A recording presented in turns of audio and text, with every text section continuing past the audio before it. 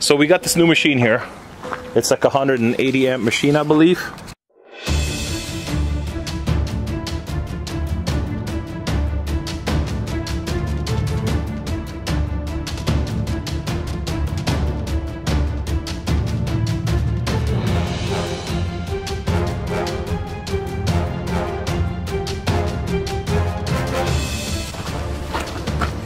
Storm.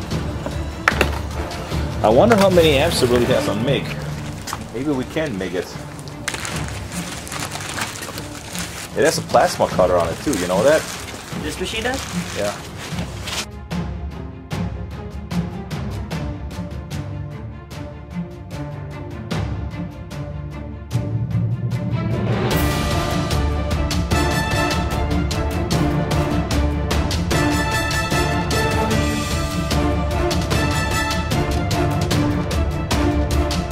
Yes.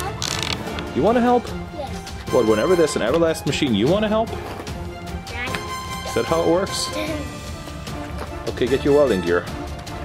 No. Yeah. How Here, let's take this apart. Let's see what's in there. So Tim and I are installing some toolboxes here under this flatbed. The customer bought some toolboxes.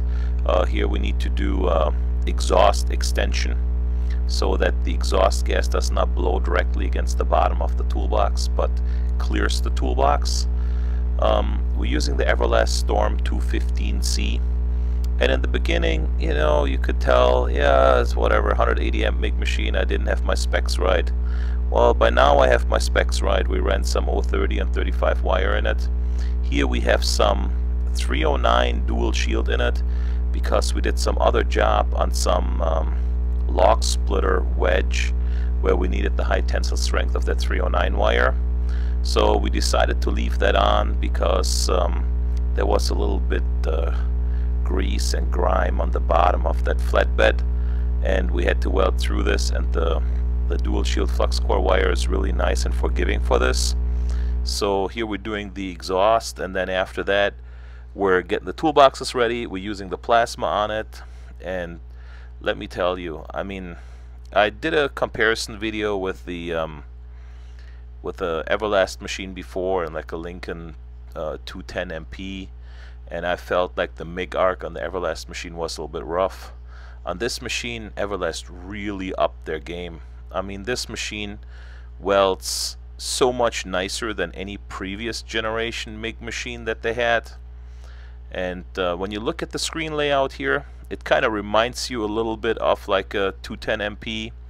What I've found is that the voltage on the left there that is displayed while the machine is idling, there is a discrepancy of a couple of volts compared to when the machine is welding.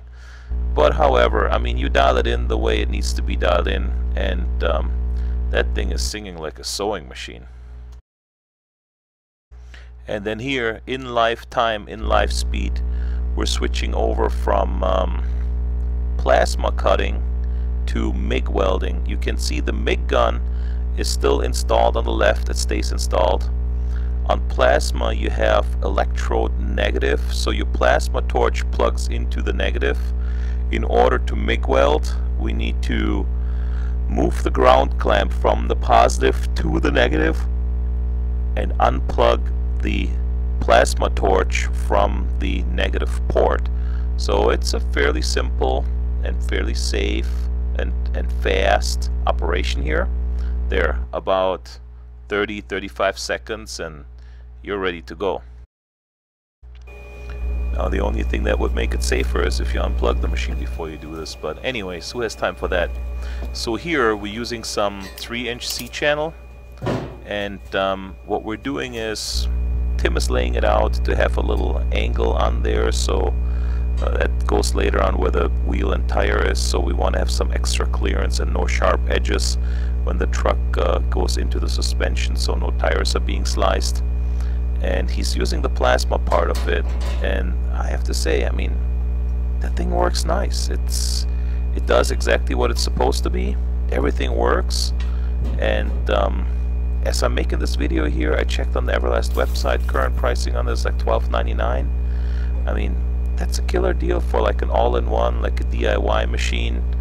You know, can you say, oh, it's not as good as this or that? Yeah, sure, you can compare it to like some $5,000 machine, but if you look at what like a Lincoln 210MP can and will do for you, that costs you $200 more, that does not have the plasma function, I definitely think that this machine, that's a storm here. I mean, this will kick off a storm. This is like the ultimate DIY machine.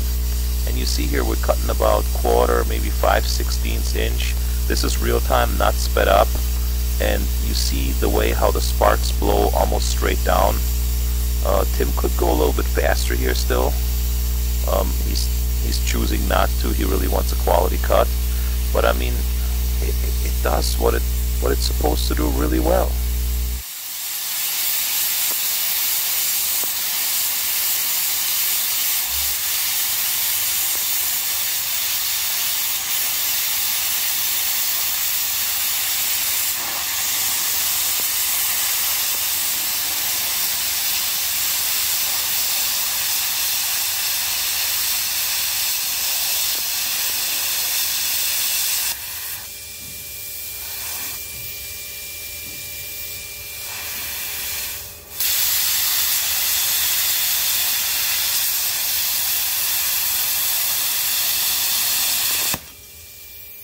There, once fully cut through, the piece falls right on the ground, and no bridges, no nothing on there.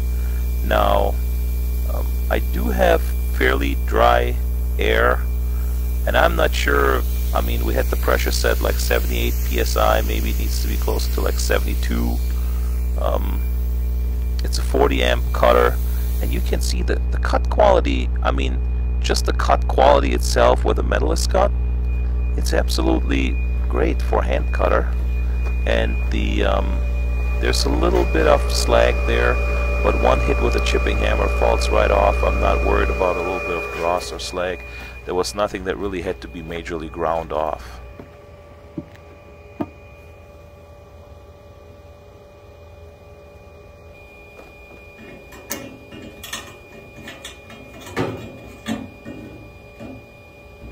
They're peeling some stuff off with the welding pliers, and then giving it a little bit of love with a chipping hammer, and the thing is good to go.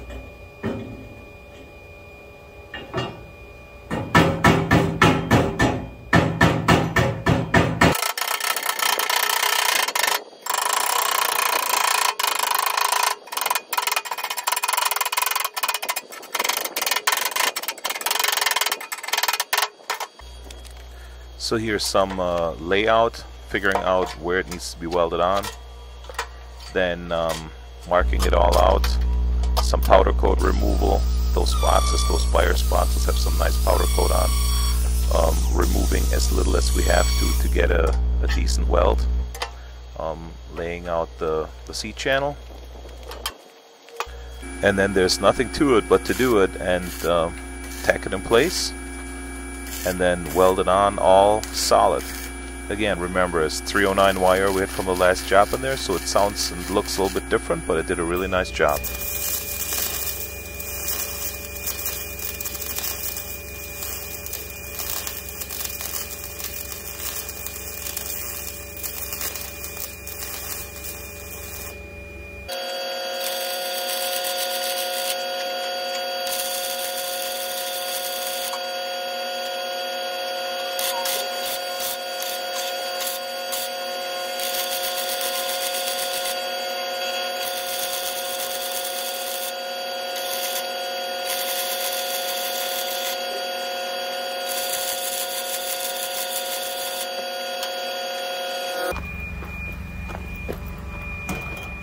So this is kind of what it looks like here. See a nice slag layer, and then nice golden, little bit blue welds under there. That is that stainless and that 309. Virtually no spatter, absolutely no pinholes, no nothing. It deals with if there's a little bit of contamination on there. There's still some powder coat there where it wasn't ground perfectly, and the slag release is like super easy. You don't even have to hammer on it. So this is kind of like the look, the quality, the level of craftsmanship that we were going for here.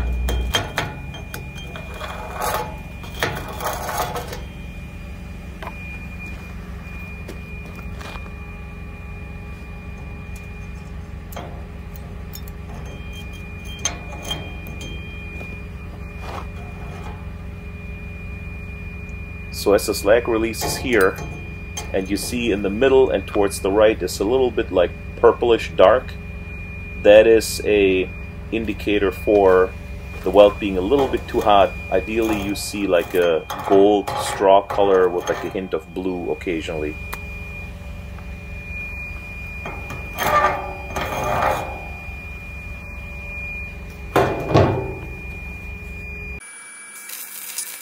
So here's another shot of that big box. You see that tapered piece of C-channel that we cut with the plasma cutter earlier. That goes in front of the rear axle, and that tapered piece of C-channel is close to, not really super close, but close to the rear dual wheels. So it's tapered a little bit to make sure that there's no sharp edges, nothing sticking out, even if the truck, the suspension starts to squat a little bit. And what that does is that piece sticking out there allows us to catch one more cross member on the underside of the flatbed. So bottom line, what do I think? The machine worked good. At this point I got about 2 hours on it. How's it gonna hold up? Who knows? You never know. Do I think that the features are good? The features are good. Do I think the arc dynamic is good? The arc dynamic is good. The arc dynamic is maybe even a little bit better than good for the price class that the machine is competing in. And time will tell how it's going to work, but it was, I mean, nice, versatile, the price is right, the performance is good. Obviously, I haven't worked it that hard. I've not reached any duty cycle or anything, but the job came out good, customer was happy, everything worked. The menu is... The logic is very similar to like a 210 MP. It's easy to understand even if you did not read the full manual. So I guess I was pleasantly surprised to see the performance of that machine.